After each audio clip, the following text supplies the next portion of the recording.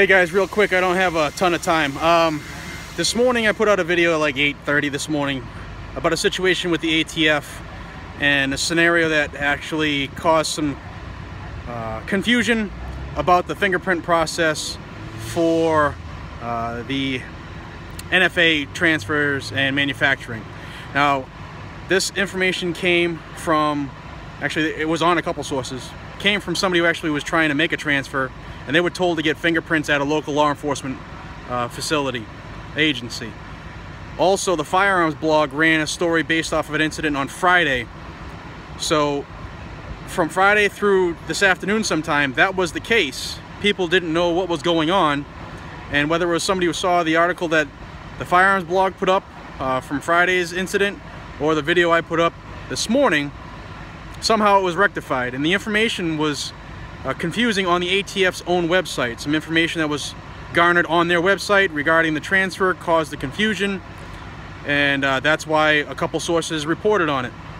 Since then, it's been rectified. An attorney who works, or I guess consults with the Firearms blog, reached out to the ATF and got the actual straight story.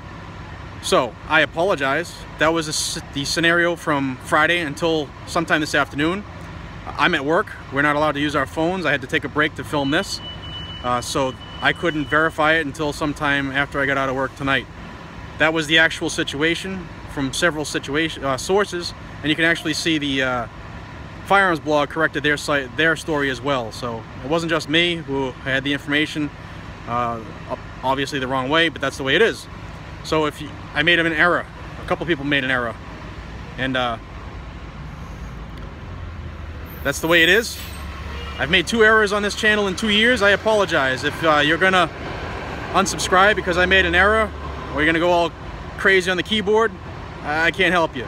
If you're the type of person who watches my videos and can appreciate the news, and I try to get it out as fast as possible from sources that I verify, and I take sometimes I take their information as gospel.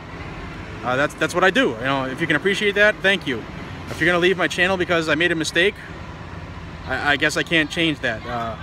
It wasn't it's never the intention, but if that's what happens, that's what happens. I apologize, can't change it. Also, if you're gonna leave my channel because of a t-shirt I was wearing when you thought it was something that it wasn't, again, I apologize, but I try to get the news to you guys as accurate and as quick as possible, and the ATF's website caused an error at an actual transfer. I can't say that that's my fault, but I apologize anyway. Until the next time, be safe, stay vigilant, carry a weapon, and hope you stick with me even though I've made an error based off what I had. Thank you. Take care.